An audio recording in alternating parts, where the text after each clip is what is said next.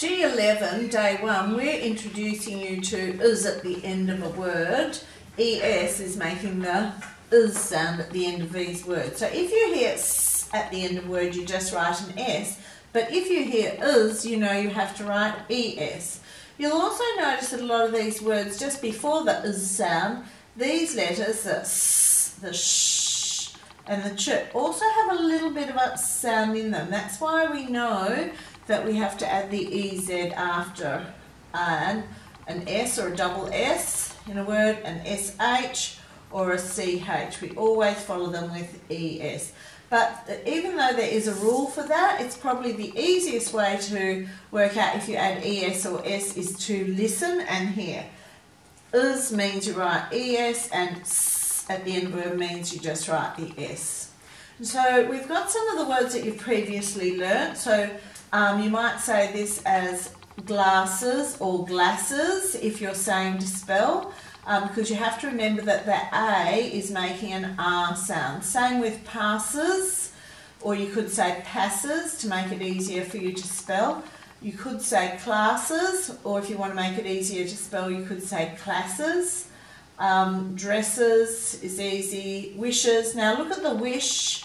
If you say wish and put your hand over your mouth, you'll notice there's no air after the W, so there's no H after the W. Crashes, dishes, bunches, torches, so you've got that or sound there, and lunches. So they're all ending with that is sound, and they've all got a bit of a sound in the letters before, at the end of the base word. Okay, so glasses, we've got this double S here because if you were saying these words to spell, these would all have a short vowel sound, and we know if it's a short word with a short vowel sound and it ends with S, we have to put 2 S's. That's why they've all got those 2 S's in them. So glasses are something that you might wear, or people might wear on their nose to help their eyes to see better. If you have more than one glass on the table to drink from, you would say that there are glasses out. So it could also mean something that you drink from. Passes could mean that it's a ticket or it's a piece of paper that you might be given to, or you might use to get into the show or into a movie or something, so it's an entry ticket. It also means, it can also be a verb where it's something that you can do. So he passes my house every day when he walks to school. He passes me the tomato sauce when I ask for it.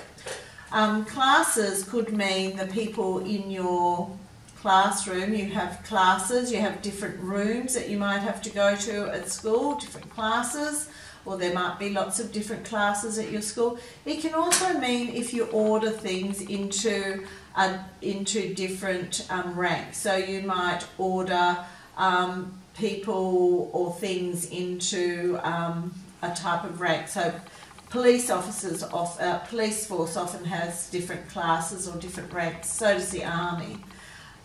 Dresses means clothes that a female would typically wear.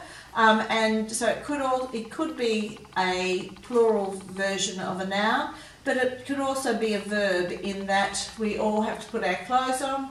So when we put our clothes on, it means that we're dressing. So he dresses himself every day for school means he puts his clothes on. So it wouldn't matter whether you're male or female. When we put our clothes on, we say dresses. Wish means when you really want something. So you might get 3 wishes if you happen to find an Aladdin's lamp and you rubbed it.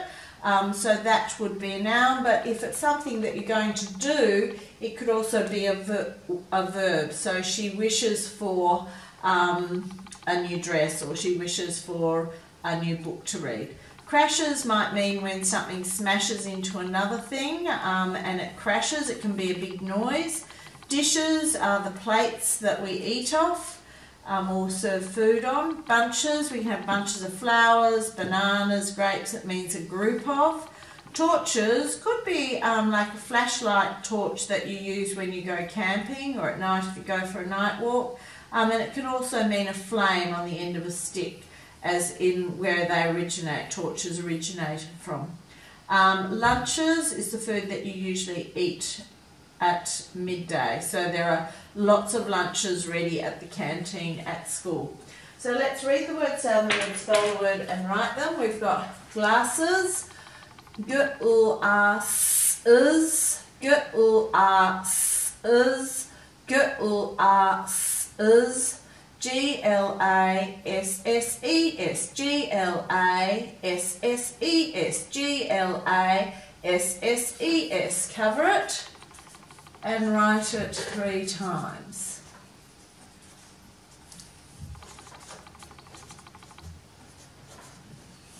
And by the time you get to the third one, it should be nice and easy for you. So passes, put us, is, put us, is, put us, is, P-A-S-S-E-S, P-A-S-S-E-S, P-A-S-S-E-S.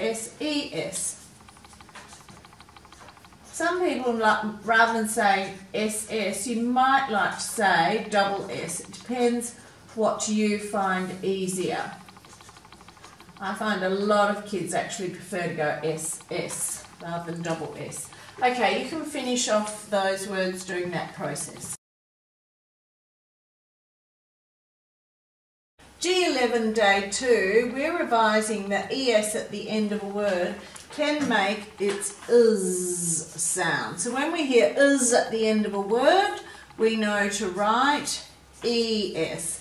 So let's have a look. We've got glass is, so you hear the is sound, but we know to write ES. Pass is, class is, dress is, wish is, crash is, dish is, bunches, torch is, lunch is.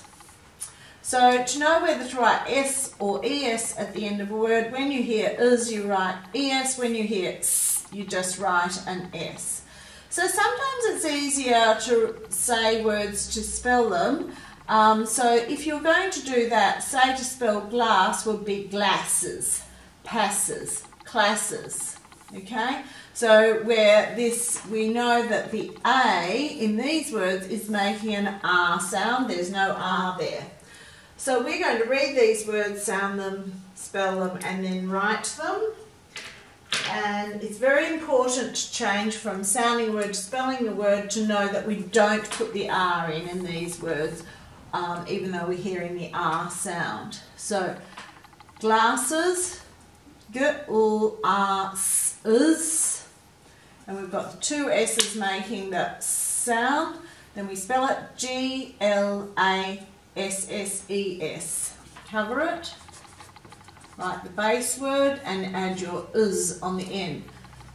Passes or passes, whichever you find easier if you're doing safe spell.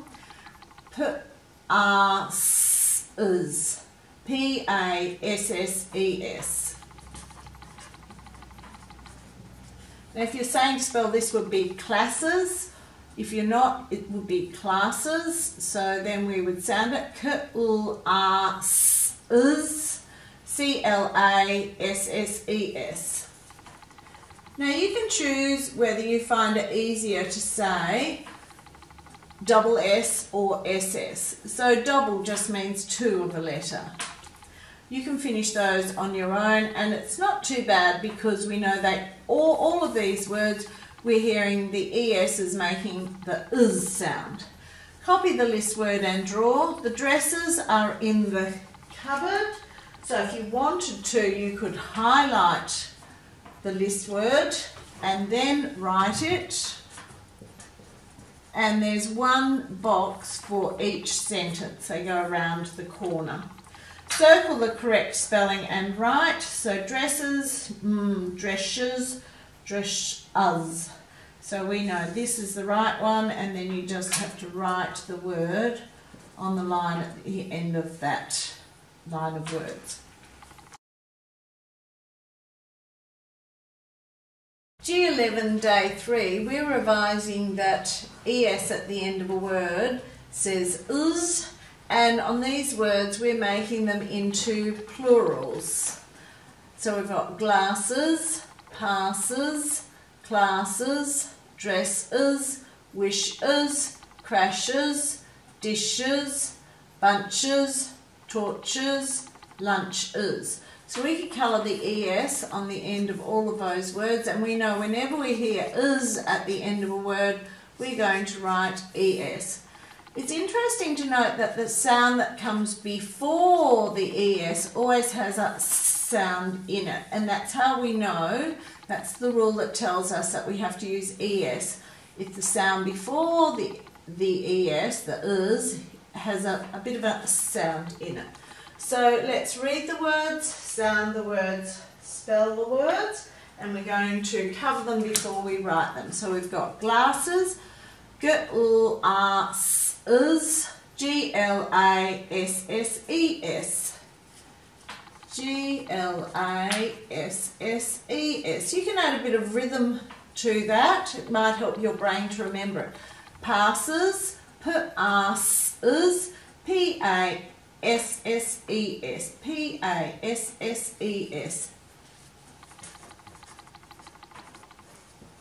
Okay, and check it when you finish to make sure that it's spelled correctly.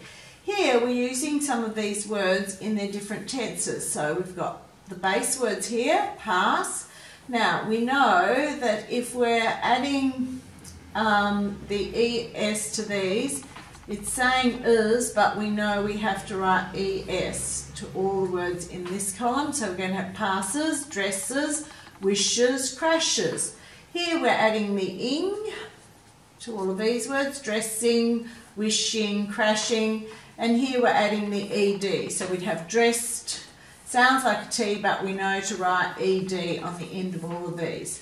Wished, sounds like a T, but we know to write ED. Passed, it sounded like a T too. Passed, but we know we're writing ED. And crashed, sounds like a T, but we know we have to write the ED on the end. So singular, plural, singular means one, plural means more than one, and we know with these words, when we mean more of one of these things, we're adding ES. So one glass, two glasses, and we're writing ES for the is sound. One bunch, four bunches, one sash, five sashes, one torch, two torches, one dish, a pile of dishes, one punch, six punches. So you can finish that, write the base word of each word. So you might want your highlighter again here to just highlight those base words before you have to write them on the line. And there's some other words besides our list word. And then you just write the base word only on the line. Write the list word, so you've got some dishes, glasses, dresses. You can write the words underneath. On the next page, write what you would wish for if you had 3 wishes. So what would you ask for in your first wish? You'd write that here. Your second wish, you'd write here. And your third wish, you'd write there. And then there's a little box for you to draw a picture of the thing that you're wishing for if you had 3 wishes.